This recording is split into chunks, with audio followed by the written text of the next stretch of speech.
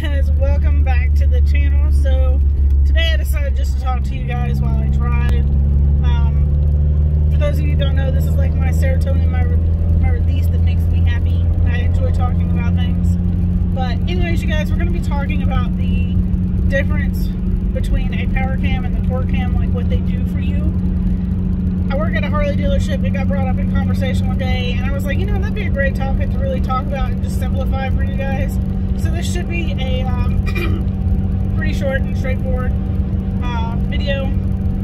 So power cams, we'll start with torque. Torque is what gets you going. So it's what keeps you going in the lower RPMs, which having a torque cam is really good for back roads where you're kind of going up and down in speed. You're not really going excessive, you're in the lower RPMs.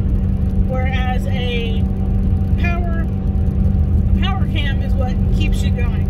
So power cam's up in the higher RPMs.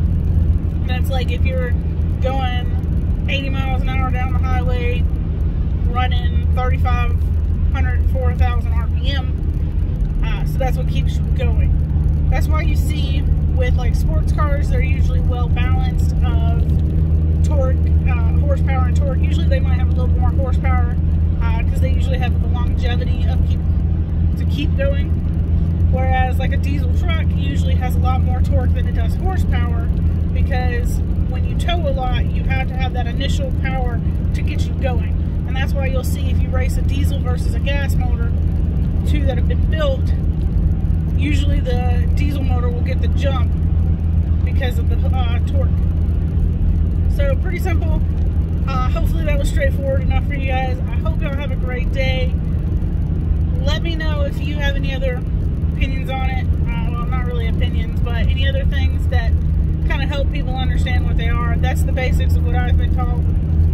It's pretty straightforward. Torque cams what gets you off the line and gets you going. Power cams is what keeps you going. So you can break that down with torque and horsepower. Torque is what gets you off the line and gets you going. Horsepower is what keeps you going for a long period of time at excessive speeds. Or, well, not necessarily excessive speeds, it's at higher RPMs. Anyways, you guys, I hope y'all have a great day. Don't forget to like and subscribe if you haven't already. Y'all hustle harder.